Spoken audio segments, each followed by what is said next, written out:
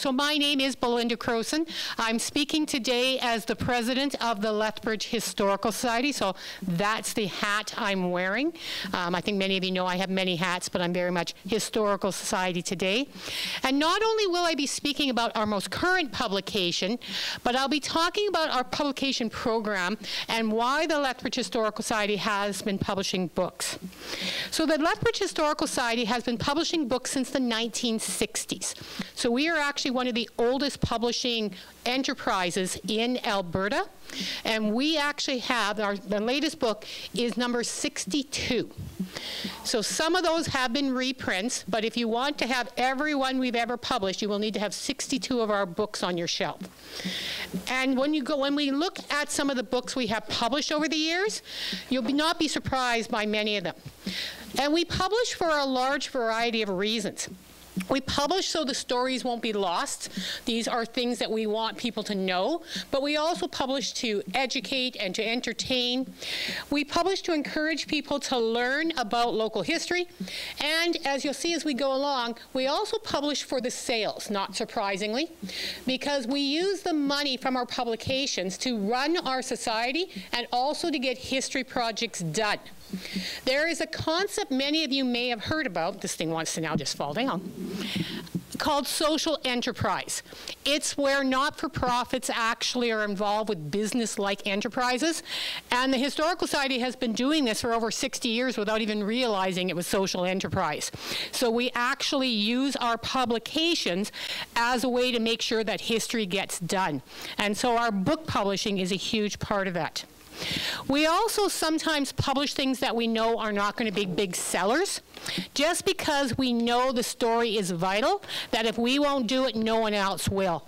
So when you look at what is published through commercial publishing companies, we quite often will do subjects and do issues that no one else does. The other thing that stands out about our books, and we always call them books, they are technically occasional papers, which is why we still publish in that 8.5 by 11-inch format, because they are technically papers, not books. That's how they're seen in the publishing world. And ours just look different on the shelf than everybody else's, so we're going to stick with the way we've been publishing. Our books are almost entirely written by members, and every one of our members who has written one of our books has donated the manuscript to our society.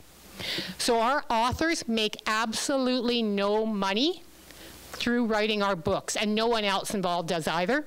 Our editors don't, our publishing salespeople don't, no one makes money. We do this solely to support local history and to support the society.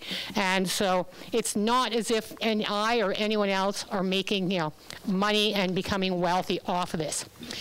And when you think of the writers of our historical books, they're going to be some of the names that you know, and these probably are books some of you have on your shelves. So see how many of our authors and how many of our books you recognize. So you couldn't start talking about publishing with LHS without starting with Alex Johnston. He was longtime president of our society, and through both his work at the Research Center and his work at the LHS, he was behind many of our publications. These are two that you are still in print, Plants in the Blackfoot and the Canadian Pacific Railway High-Level Bridge.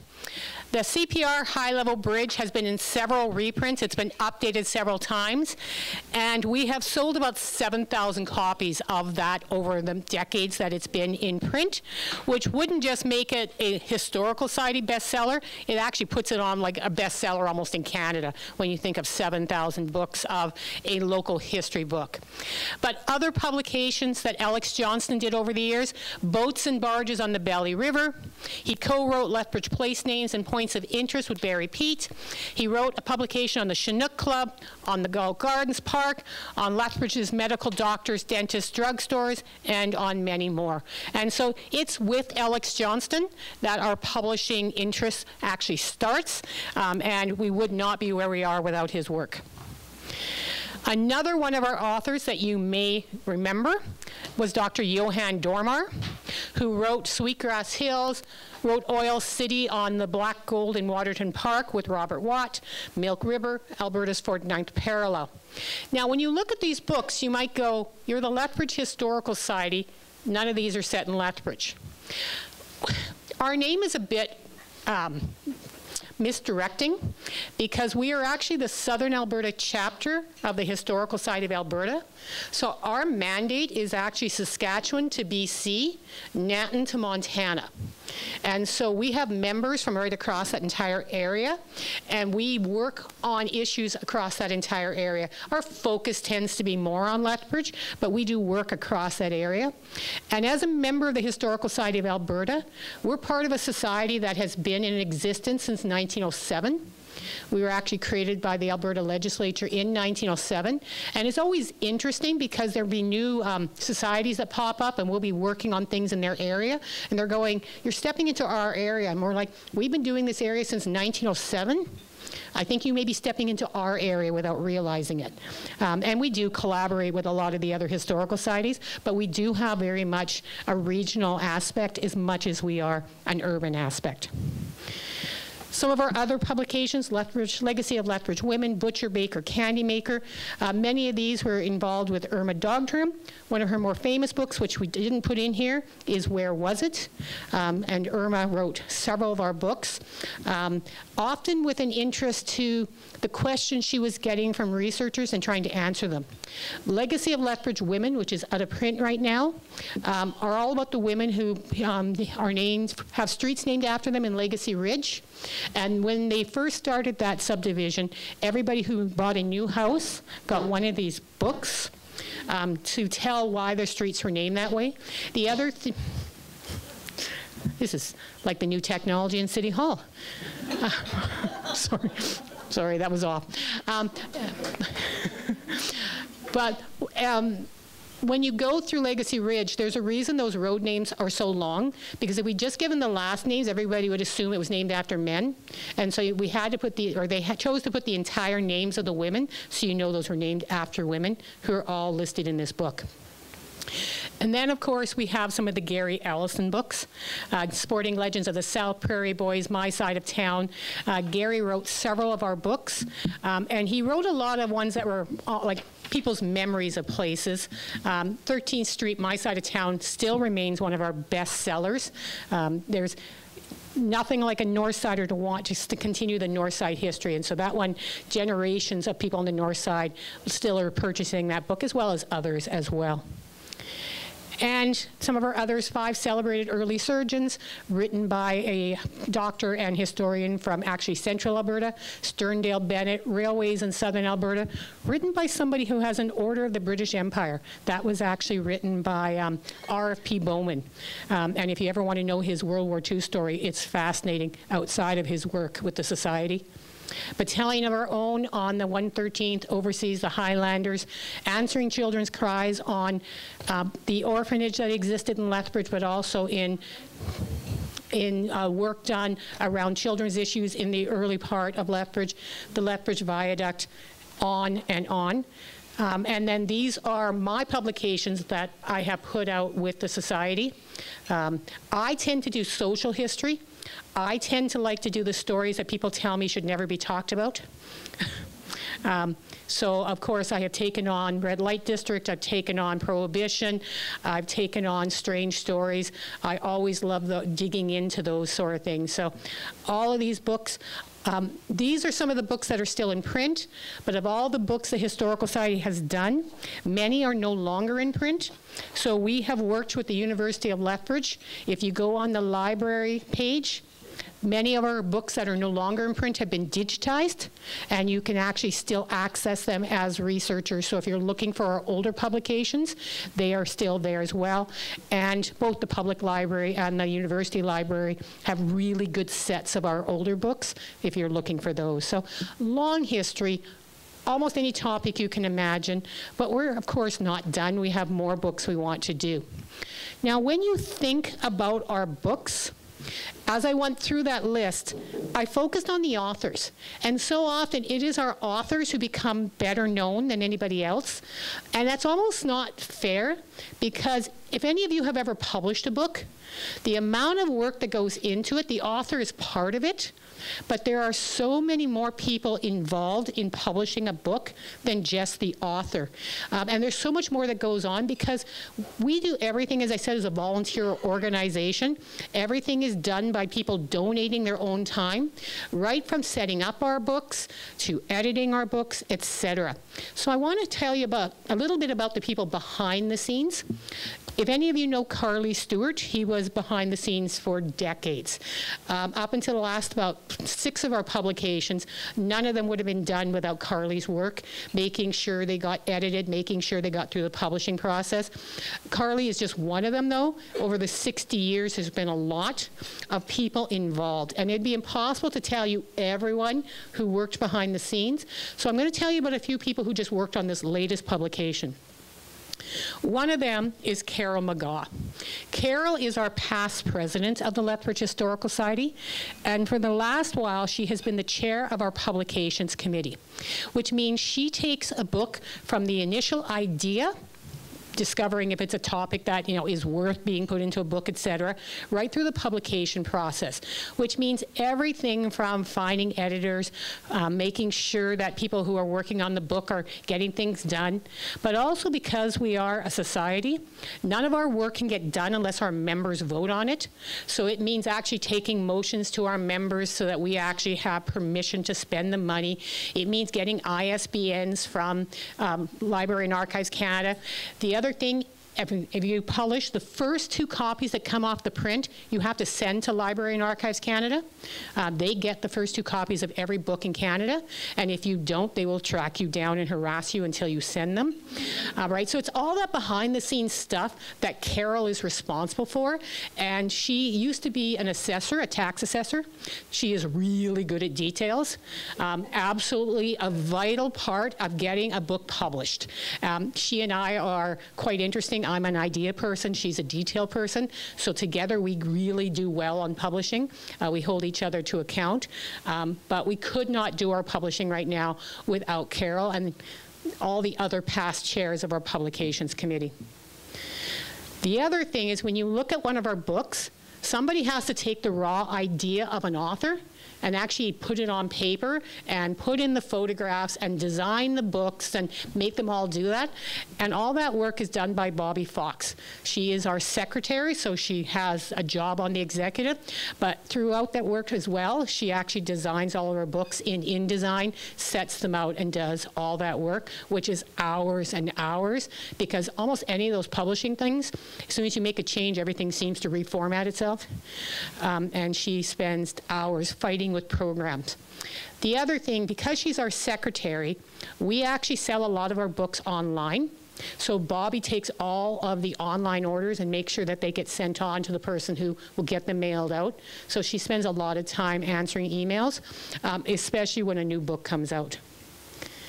And these are some of our other members who do editing. I don't know about you, but as an author, I hate my editors. Right? As an author, everything's perfect until the editors look at it and remind you of all the mistakes. But you absolutely need the people who will tell you every comma you made a mistake on and check your punctuation and your spelling and question if your history facts are accurate. And on our last publication, Christy, Nicole, and Lorian were the editors who went through. We're also using more AI stuff, as other people are as well. AI is actually quite effective for giving you a sense of it, but we like the human perspective to make sure it still has a true voice of it. And these 3 took a lot of time to go through, and I have to say, I found a lot of my mistakes. Any mistakes that still exist are my own, but they found a lot of ones that got corrected before it went to print. And again, all done by volunteers, all done by members of our society. Getting a book done, though, is half the thing. It's amazing how many books get completed and never go anywhere else. So we have a book sales team. This is Robert Oakley. He is part of the group that makes sure our books get sold.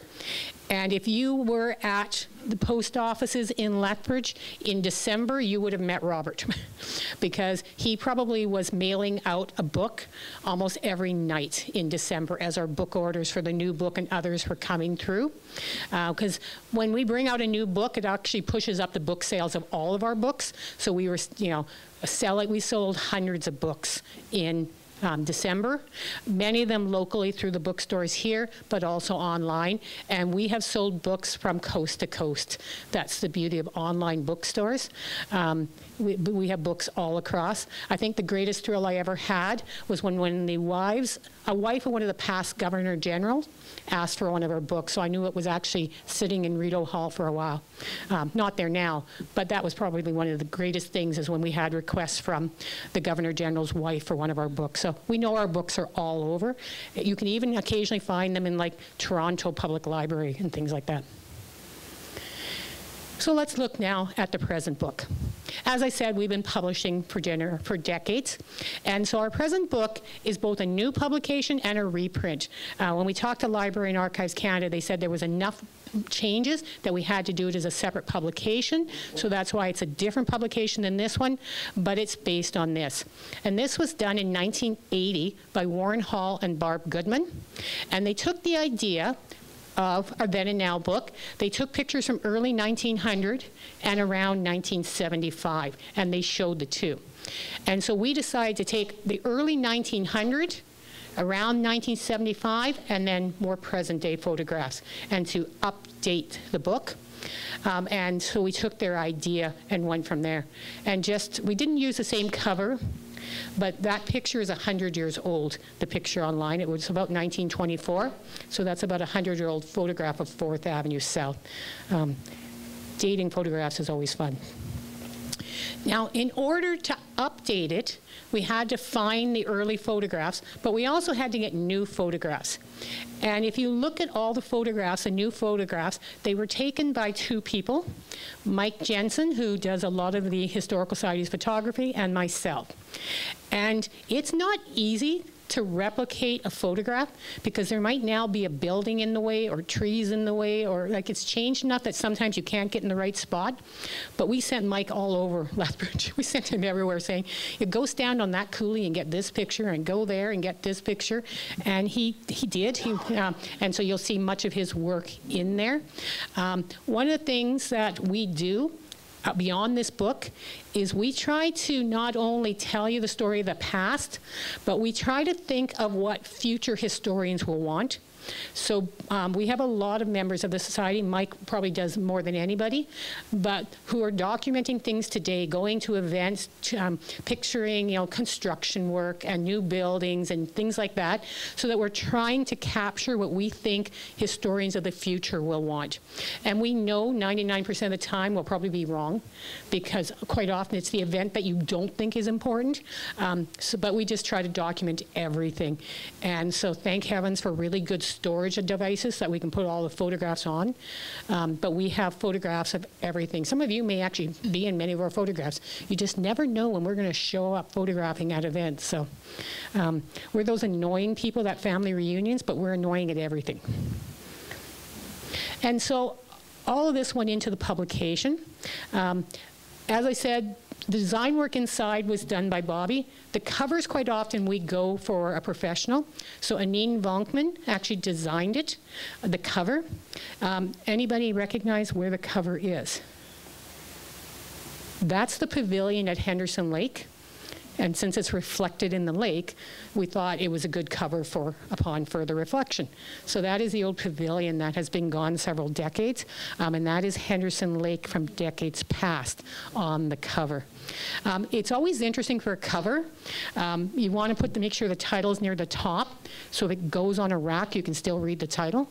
And you're trying to choose the colors and everything, and Anine is really good for helping us design those. So we did pay to get the cover designed. Everything else was internally done. And then we had to make some decisions. Did we only use the sites in the old book, or knowing what we know now, did we add sites? And we made the hard decision to only do the sites in there. And I have already had about 10 people, and I'm sure I'll get more, going, my building isn't in there, or you missed this site, or, you know, I'm like, you know, we're not done publishing. Like, you could show up in another book at some point. But because we were trying to stay true to them, we tried very much to stick with what they did. And I tried to match my writing voice to their voice, which is much harder than it sounds. I have a new appreciation for ghostwriters who try to write in somebody else's voice, so I tried to stay true to theirs. So we had to decide whether or not to use endnotes on this. We chose not to for a couple of reasons. One, when we did the picture book with another publisher, we found out that often with picture books they don't. It's just one of the things that picture books are different than reference books. And because this one didn't have them and we're not seeing this as a reference book, we chose not to. If you're ever wondering about the dates and everything in there, I have about 70 files if you want to check if I have the right dates in the updated stuff. But most of our books, most of my publications will find endnotes. This one doesn't. So this is not meant to be a reference book. This is meant to be a coffee table, enjoy the pictures book. So has a different function to it. But it is one of the frustrating parts of some of our older publications, because when you're trying to check on how accurate the material is, there aren't any endnotes, footnotes, etc. We're trying to make them much more reference books. So some decisions that we had to make. Every book make those sort of decisions. But now into the book. So some of the sites we picked have changed very little. And so this, of course, is the northwest corner of 4th Avenue and 5th Street. You can see the original buildings are still there. The Hotel Alexandra, or Pat Burns block, or the Alec Arms Hotel, except for the color, really hasn't changed much. It's still the same shape. The building beside it, the old Alexandra Cafe, which is now a Lucky Lady Lounge, is still the same building from 1908. So that picture with the beautiful archway is still behind there, behind the ugly facade of today. It's one of those buildings I'd love to rescue and just go at night and try to take that facade off. I won't. I do like guerrilla history, but that is certainly one of the buildings. The fun thing about this picture, not in the book, but the Alec Arms is 1 year newer than the theater beside it. And when they built the hotel, vibrations from building the hotel actually took down one of the walls of the theater. Luckily, nobody was seriously hurt. It was middle of the afternoon, no shows were going on. But it did mean a change. No longer after this building collapsed was the fire chief, the building inspector for Lethbridge. They actually hired a building inspector, so it actually led to major changes in this city. So I always laugh when I look at this picture, because it has much more history to it than just a photograph. Another site that has changed a lot is this site. This is the corner of 1st Avenue and 9th Street, or 1st Avenue and Stafford Drive. On your left is the original federal building, which was also the courthouse.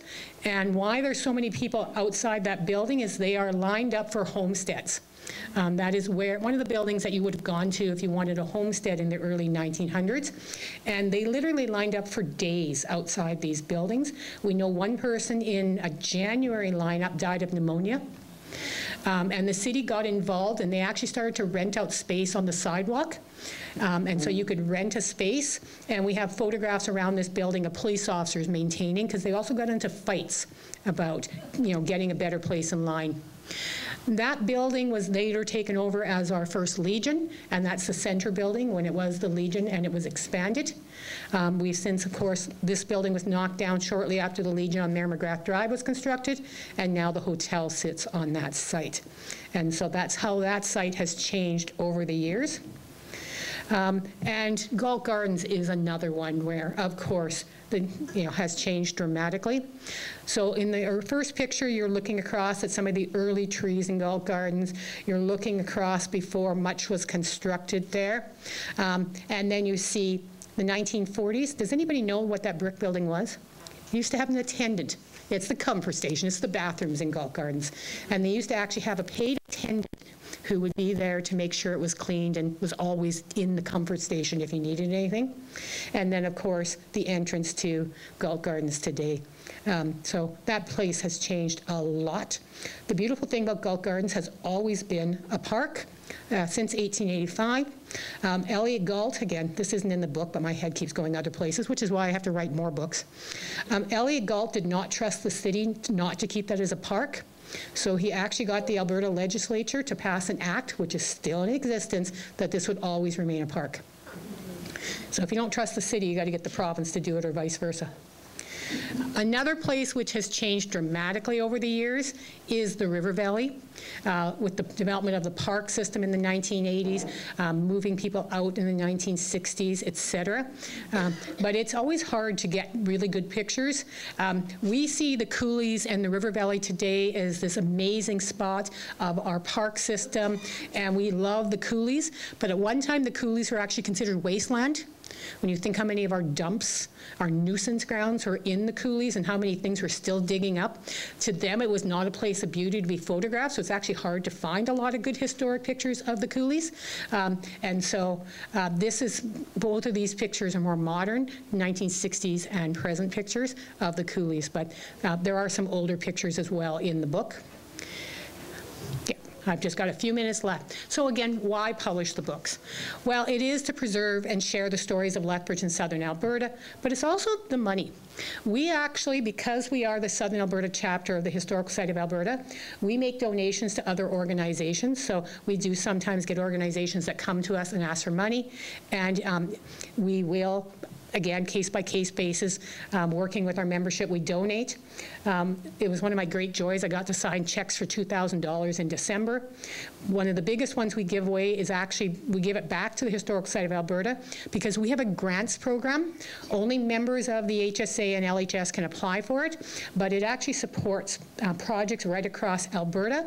Last year, one of the researchers at the University of Lethbridge got one of these grants.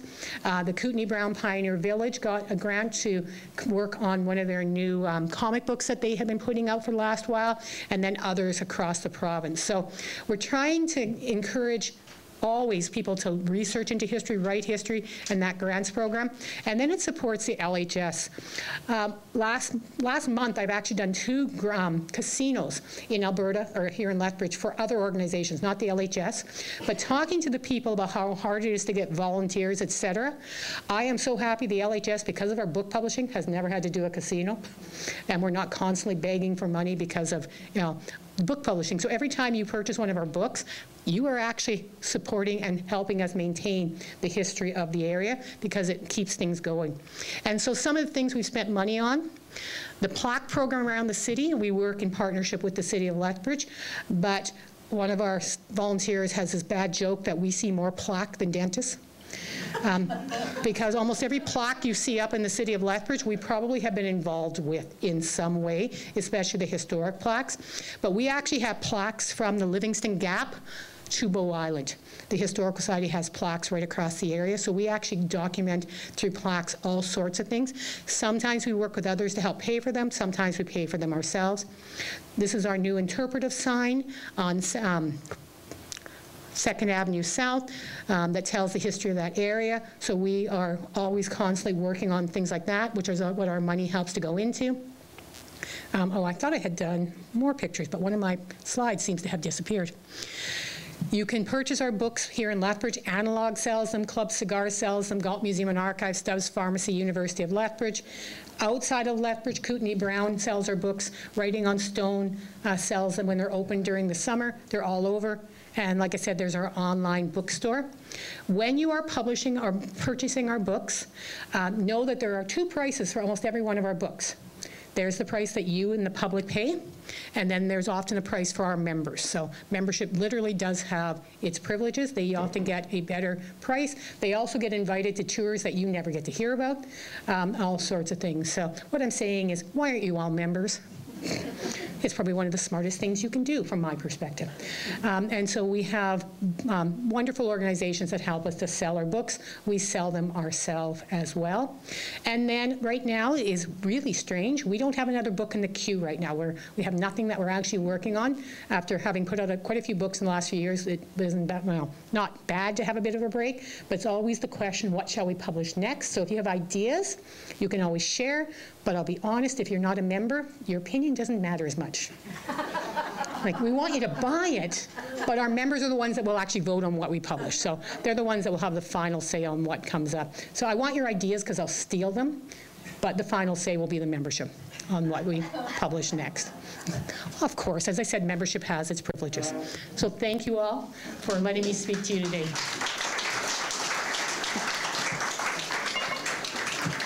Try that.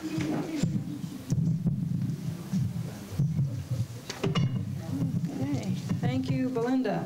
So I'll be very quick here because we are a little bit, because of our technical difficulties, we're running a little late. So I just want to mention that Terry, I think, is still taking memberships. Terry Shellington, if anyone wants to buy a membership. We want to thank LSCO for letting us use this room, and the University of Lethbridge for their support, Rogers TV for recording our sessions, and the Herald for their coverage and support. Next week, the speaker will be Julia Brasolato on how are the medically assistants dying experiences different in the context of rural living. Oh, and the jars. Bev's holding up the jars. Please donate into the jars if you're able. That would be appreciated. Okay. Oh, for questions, line up along the side here, and if you could, please, after you ask your question, go and sit down. Then the speaker won't be looking at you in responding. And also, when we're asking questions, please try to look at the camera. Makes for better TV. Thank you.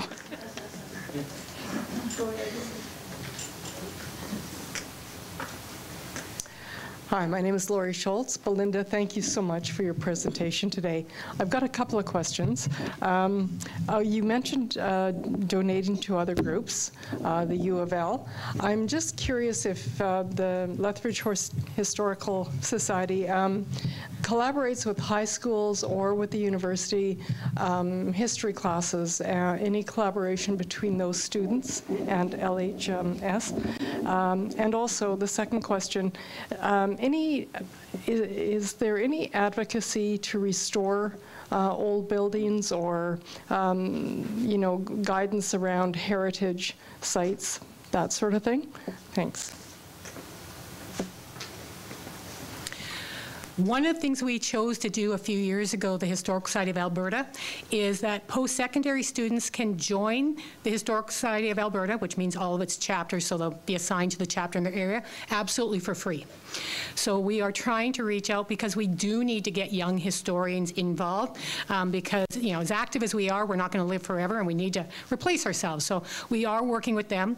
We also partner, the Lethbridge Historical Society partners every year with the University of Lethbridge in the Alex Johnston Lecture, which we had last November. So we do have that partnership. And we work quite closely with there are members of the university who are active in the society. And in fact, we have a young university student who just joined our board when our board had its AGM in November. So we do work with them quite often. We don't do as much with, you know, high school as we should. It's actually one of those things on our stuff. But as a volunteer board, we can't do everything we would like to, so we certainly work in that area. When it comes to historic buildings, thanks to the amazing work of Jean Johnston, who, you know, pushed historic buildings as something we should care about, the LHS has been active in historic buildings for quite a while now. Through the bylaw of the City of Lethbridge, the Historic Places Advisory Committee, there must be an LHS rep on there. So we are actively involved in that. And it's one of the reasons that we actually worked with the city to start the plaque program. So many building owners do not know the value of their buildings. In fact, they might not know the history, they might not know the story, especially when we help to start the plaque program. And so the plaque program is kind of our entryway into it, going, did you know you have an awesome building, so amazing that we're going to pay to put a plaque up if you'll let us? And that's the way to start the conversation about Have you considered designation? Have you looked more into it? And I'm just going to make this pitch for designation. The province has taken designation and passed it on to the municipalities in many ways. And so Lethbridge, we designate a lot, so has Edmonton, so has Calgary. But the pot of money that a designated building can go to for a grant has never increased, which means that the amount of money they can get in a grant, even though it's still set at $100,000 max and $50,000 for municipal, gets smaller every year because more are applying for it. So it would be really amazing if the province would increase the amount of money in the pot, because those are matching grants that the owners of buildings are eligible for, so that would really help. So if I have this opportunity, I'm going to plug that, because we could certainly use more money. So we're constantly working on that. We often will do research on buildings. We'll help people out with their buildings. The other thing is, you probably see we have photographed every one of the houses in Lethbridge that's older than 1950. And if you follow us on Facebook, every 8 days, and 8 is just random, we put up a history of a house in Lethbridge. Only if you're a member can you ask for your house to be researched. Otherwise, it's just whenever I feel like it, your house might pop up and you'll never know. It's what I get interested in. But from historic houses to historic buildings, it is one of the things we work on among all the other aspects of history.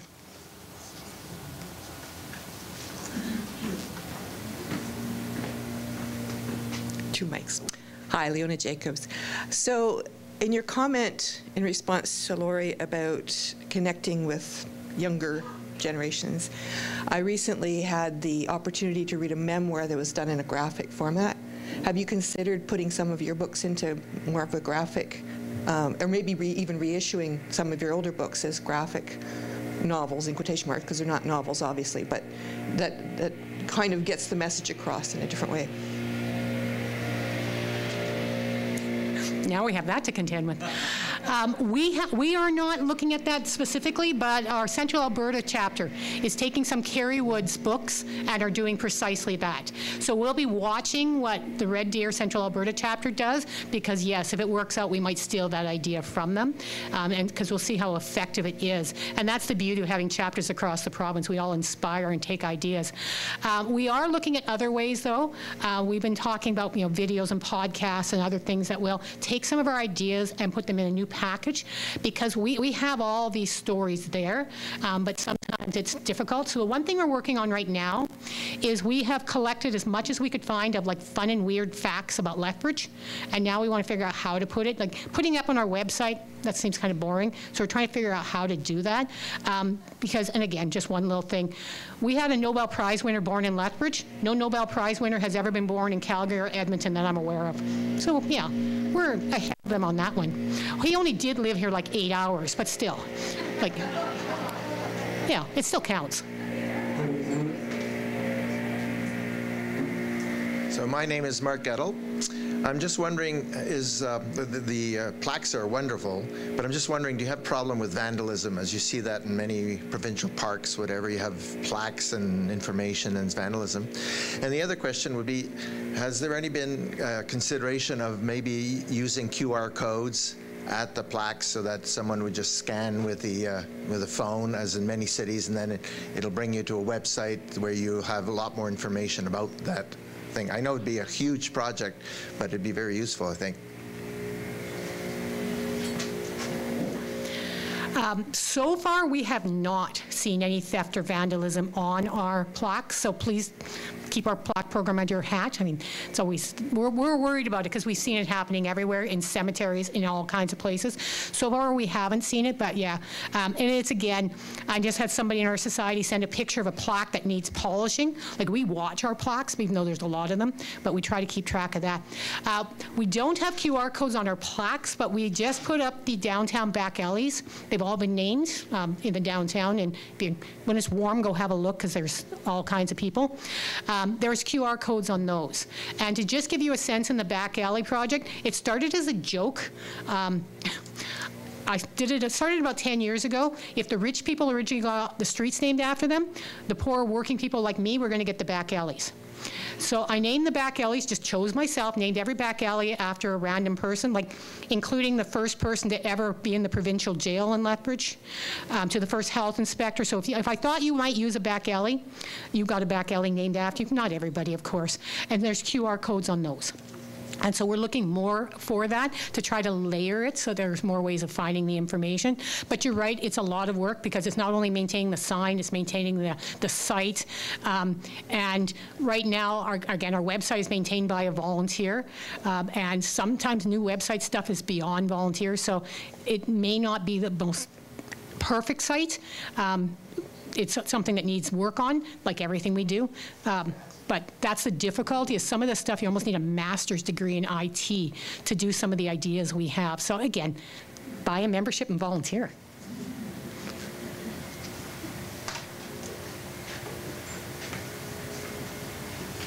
Thank you for your presentation. I enjoy history, so learning something about Lethbridge is great. I'm Mary Shillington, and my question, which seems to have disappeared.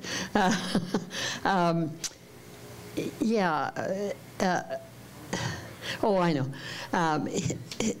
I know some people whose homes have been designated as historic sites, and that gets complicated when people want to do renos or changes of some kind.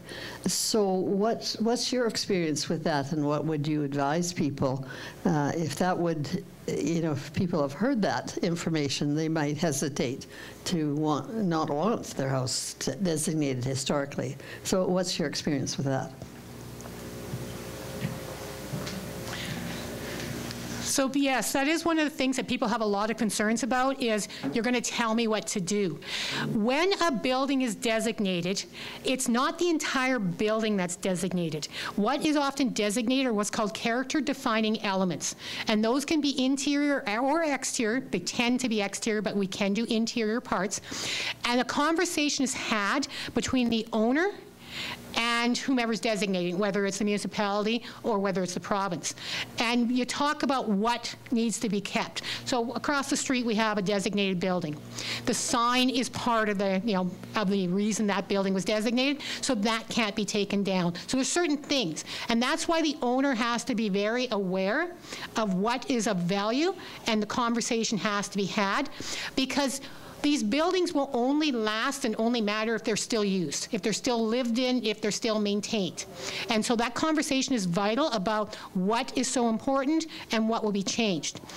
If a character-defining element needs to be changed, you can get permission to change it, but that does mean conversation here in Lethbridge with the Historic Places Advisory Committee, if it's a provincial one, with the provincial body, and the province is involved in both situations, and they'll have a conversation.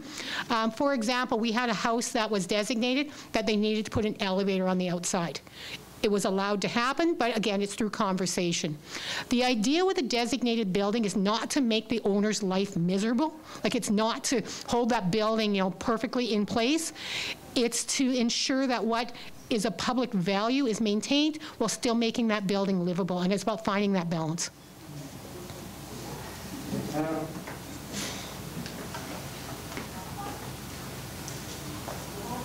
Hi, Belinda. Bev Mindel-Atherstone, thank you so much for coming and speaking to us today. Look at the crowd in spite of the temperatures. Okay, I have two questions that kind of arise out of the last things you've been saying. One is in regard to historical buildings like the old Alex Arms. I just loved it that it had the brick, the red brick and then the white brick. That's so quintessential Canadian to me. And now that it's painted, it's lost that character. So my first question is, does the Historical Society do any advocacy for returning buildings to original state? And the second question has to do with naming of the alleys. And I'm wondering, is a book forthcoming about that project? Thank you very much.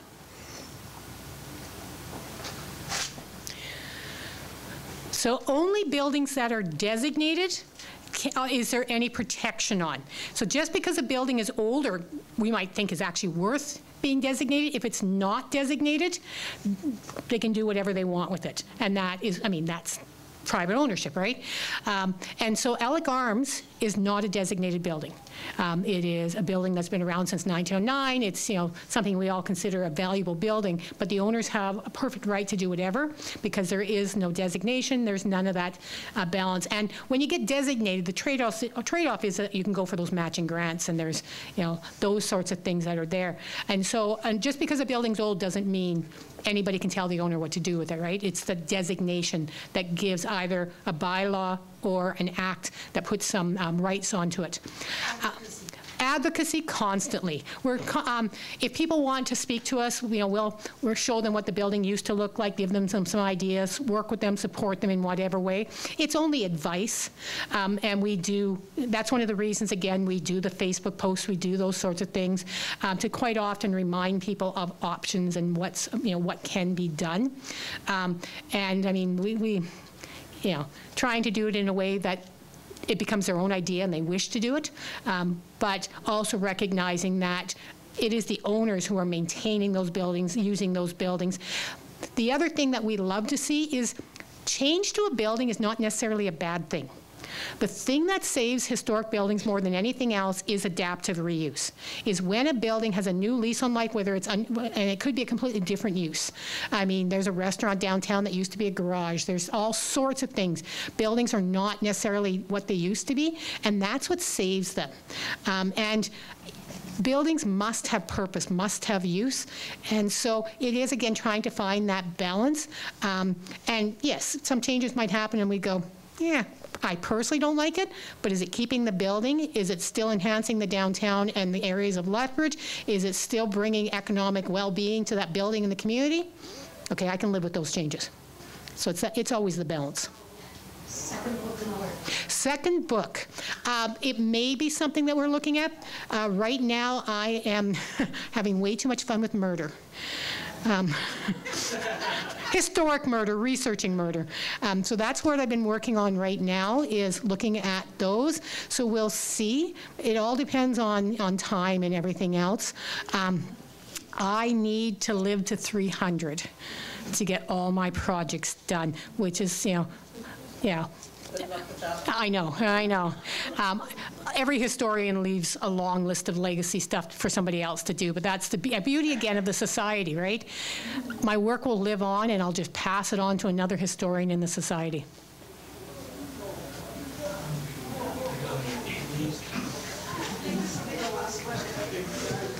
I'll bend. Belinda, I've noticed lately in thrift stores that there's a lot of old community histories showing up. I think it may be something to do with the fact that the people who bought them back in the 70s or who even worked on them are now dying, and that's just something of Grandpa's. So it winds up being dispersed. Is anyone archiving this stuff, collecting and archiving this stuff? I certainly don't see it in Lethbridge. And it's not merely things like Leaves of the Medicine Tree out of High River, or you can go, every little community has at least one history, one history of their community. But also things like the Galt Nursing School of Nursing has. Is anyone archiving these? Off the top of my head, I can tell you 3 sites in Lethbridge where you can find almost complete collections. That would be the Galt Archives, the Lethbridge Public Library, and the Genealogical Society. They all have good libraries of community history books. Most of the community history books have also been digitized, so you can also find online sources for all of them. But yeah, I do share the concern about people not finding interest, and it probably will happen again that they'll be there. If you see some of them, let me know, because my private collection has a few missing. I have a private collection I know people want to get their hands on. And so a lot of researchers are looking for those. And it is fascinating because they are some of the most valuable sources of local history that we have, are those community history books. No place else will you find the lives of just regular average people as much as those family histories. It's also fascinating, though, what people choose to put in and what they don't. Talking again about some murder research, I know of a murder around Fort McLeod And the victim in the family history, they just said he wasn't able to see his gorgeous crop that year because he died. Well, he was actually murdered, but that's not how the family chose to represent it. So be careful when you read those things too, because they are written by families, and we're good at hiding our family secrets. Hi, my name is Knut Petersen. Homelessness is a huge issue these days, and arguably a growing one. I'm just wondering if anything in the past history of Lethbridge that can teach us anything about what to do about homelessness. It's actually funny that you asked that question, not that it's not a serious issue, but it's actually on my to-do list of one of the articles I'm writing is on the housing issue of Lethbridge and what we've done. So right now I'm actually looking at the gentle densification that happened in the 1950s when we started to create a lot of the 3-story walk-up apartments, because in the 1950s, 40s, and 50s, we had to deal with a great population increase and how we handled that. And there's a story there. If you look back at the history of Alberta, we had rent control brought in by the social credit government. You know, that left-wing organization, the Social Credits, brought in rent control. And so we can look at some of the policies historically across the province. We also know that we have been dealing with people living in tents back, early 1900s. There weren't enough houses. We had tents sent up around Lethbridge, and we can look at things of how they dealt with that. One of the things that, again, when we look, and it's an article I've been working on, haven't finished yet, on boarding houses, on how so many houses, especially in Victoria, London Road, Westminster, et cetera, those large houses were turned into apartments in the 30s and 40s when there was a housing shortage. And the boarding houses that a lot of women ran, kind of low-key, under the, they had licenses and stuff, but they turned their houses into boarding houses, both to make money, quite often when they were widowed and needed to do that, but also to find housing. And those SROs became illegal in most communities because of health concerns and regulations and stuff. But they solved a lot of housing problems. And how to get back to something like an SRO under our new regulations, which is how I look at it now when we're doing land use bylaw development at the city, going, did we have to make some of those things illegal? Was the safety concern big enough? So I always take my historian brain when I'm looking at stuff like that. And a lot of, when you look at our Facebook posts, a lot of those are kind of trial runs. They're incomplete things that I'm trying to work on. So please, it'd be really silly to take those and use those for a book like somebody did. Because they're not complete things. They're issues I'm kind of working on. And that's where I take a lot of those things. So housing, I've got about 5 different articles I'm working on housing, because we can actually learn a lot. Because every issue we deal with has been dealt with in the past. And it's trying to figure out what they did better than what we're doing now, and housing is certainly part of it, because there have been boom periods at different times. And yeah, doing apartments well is something they did better than we do now.